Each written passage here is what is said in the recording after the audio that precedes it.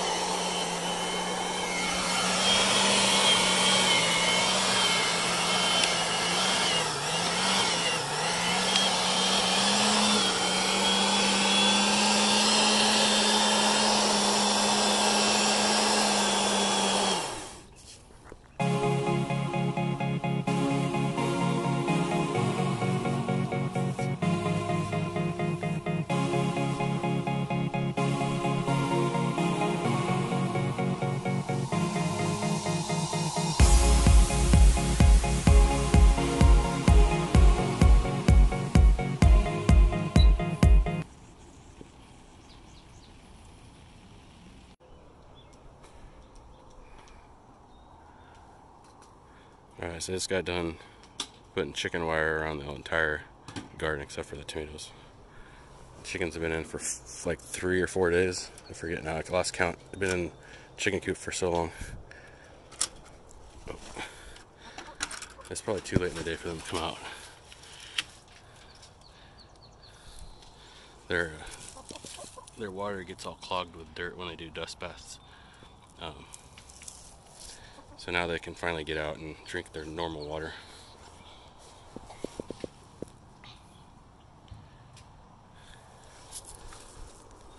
Joel was helping me, my brother-in-law Joel was helping me put up the chicken wire on the gates. I made 4 gates, 1, 2, 3, and then 4. He's over there working on it. He's over there working on the last one, putting the chicken wire on.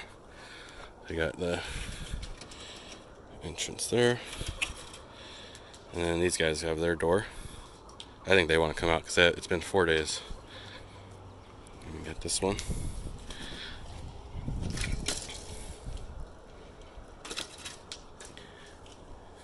Get a bigger, wider view here. I left the herbs out exposed, so the chickens might disturb the herbs, but that's the way it went. Okay. And I learned that you want to put your cross member downside on the hinge and the upside on the handle.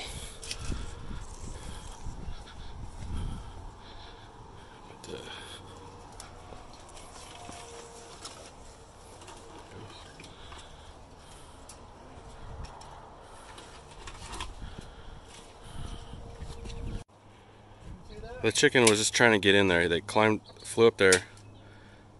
They're pissed because they can't go in the garden.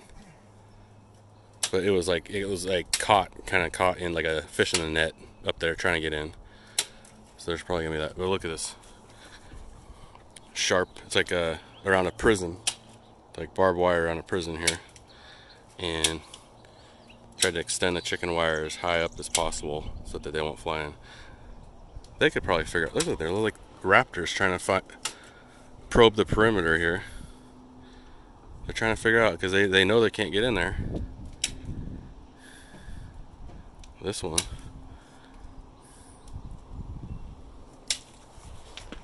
Big old bumblebee.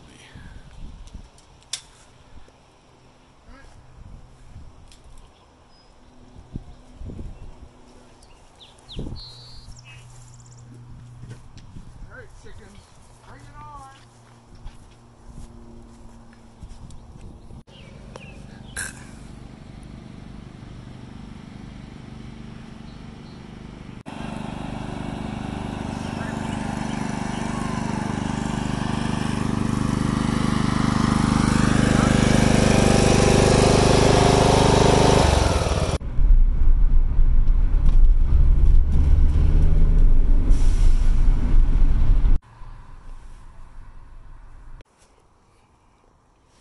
corn patch. Little babies.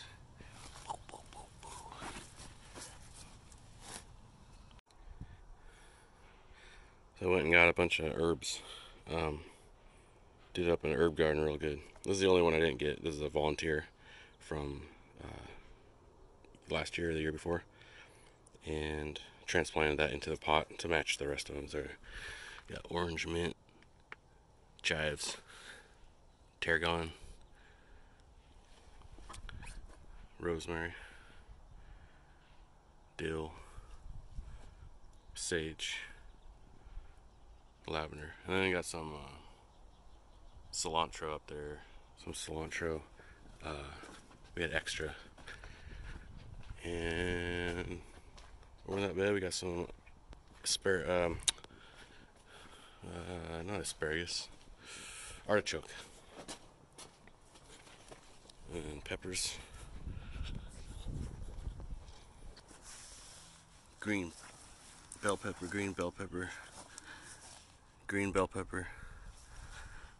hot Thai pepper, like a skinny kind that's hot, and another hot one, the habanero, and then we go on to red bell pepper, and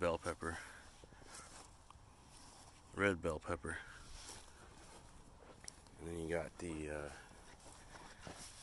cucumber, watermelon, zucchini, and cantaloupe. Those are like the start of the melon patch, but the whole thing is going to be filled in later with pumpkins later. And then there's the old growth oregano that I stole from. And this is the getting the seed flats and pots filled area. Got all these pots to fill up with dirt, and this is the dirt station. It's got this cover.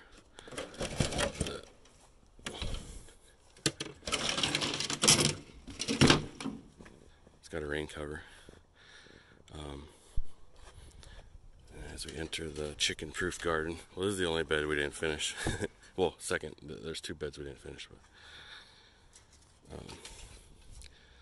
nothing's planted here except for at the end there's the cilantro, and we got broccoli, and there's volunteer potatoes in and throughout.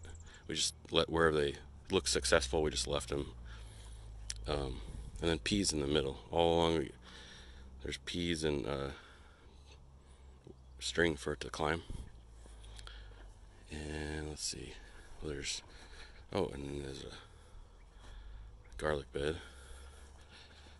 We just kind of, and then these are all the tomatoes. There's 10 tomato plants, and they're all this really big. Let's see, the big one, the big round kind, because they fit on sandwiches and burgers, and then whatever you don't use for the burgers and sandwiches, you use for sauce. Make sauce in bulk. There's ivy. We just kept the ivy here and there for decoration. See, there's ivy up on the fence. Ivy not good, but it looks cool. Then we got beets. These are all beets all the way down.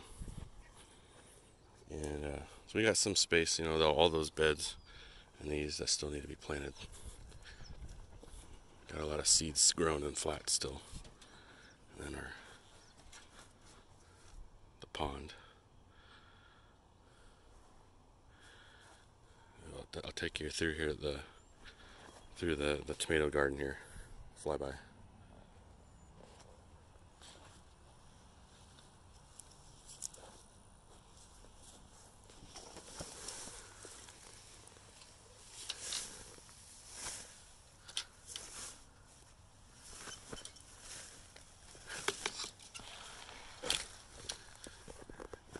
And I guess the last garden that this year is right here. And look at that, it's just 3-foot tall weeds. And down here we got the toys. We still gotta get the toys spread out, the tractors.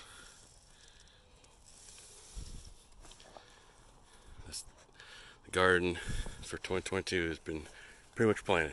We just got some seeds in the window right there.